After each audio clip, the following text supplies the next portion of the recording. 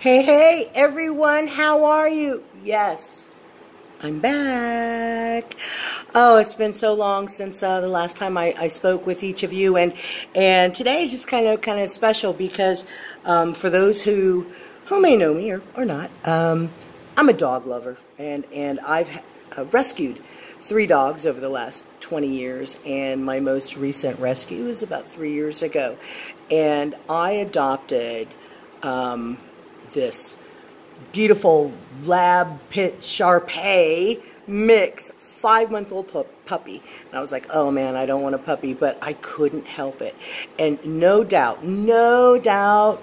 all my dogs have been spoiled rotten. But what is so interesting is that his name is Malu.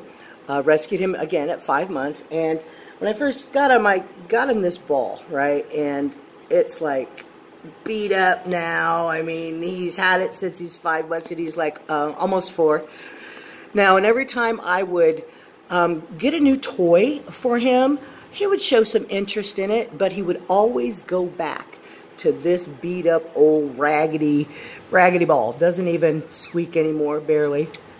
And he chomps on it. And so a couple of days ago, I said, you know what? He's getting another new toy. But this time, it's going to be a little bit different. And so it was interesting as I watched him, I got him this new ball. Squeaks. And he'll probably start barking here in a second. And when I sat it down next to him, he's like, oh, that's kind of neat. He kind of nudged it a little bit and then ran back to this ball.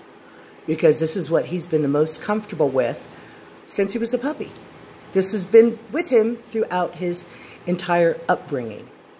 And I got to thinking, how many times have we wanted to do something new, something different, but there is that thing that pulls us back to what's the most comfortable? No matter how raggedy and beat up that thought may be, it's keeping you comfortable and safe from trying something different.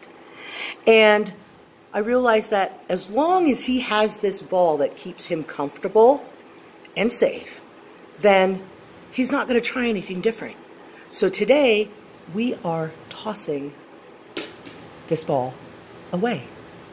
And just like with those thoughts that have kept you stuck, the things that have kept you comfortable, whether it's from past experiences, things that you've learned in your upbringing, old stories, or that inner critic that just says, no, we're not going to do that. We just want to keep you safe and comfortable, no matter how beat up and raggedy that old thought is.